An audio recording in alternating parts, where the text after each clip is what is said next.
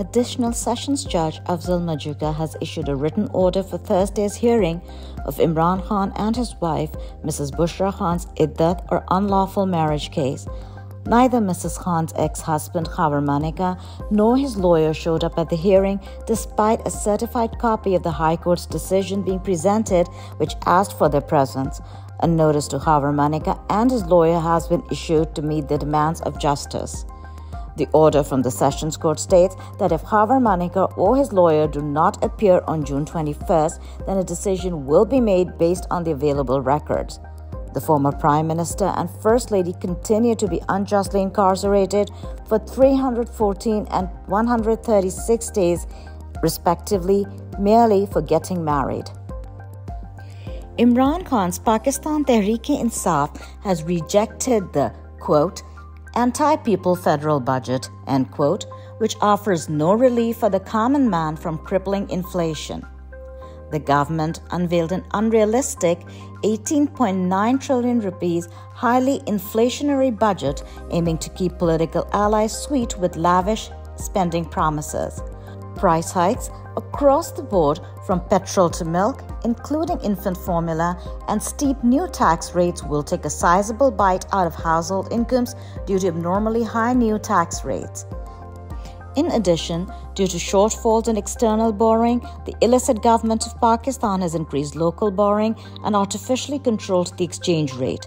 Such is the state of lawlessness in Pakistan that the finance minister delivered his budget speech without the finance bill having been laid before the National Assembly.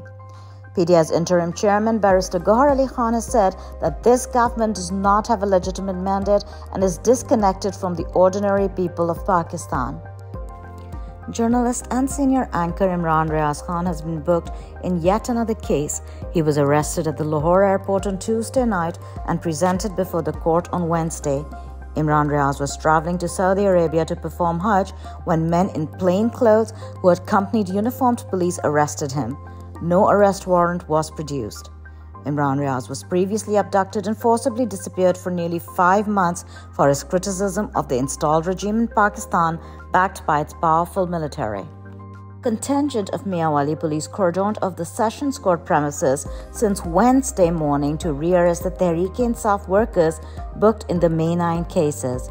On Tuesday, all 37 PTI workers were acquitted by the anti-terrorism courts in Sargodha, including former MNA Amjad Ali Khan, but Miawali City Police arrested them from the compounds of the Sargodha Central Jail as soon as they came out of the prison and took them to Miawali under Section 16 of the Maintenance of Public Order.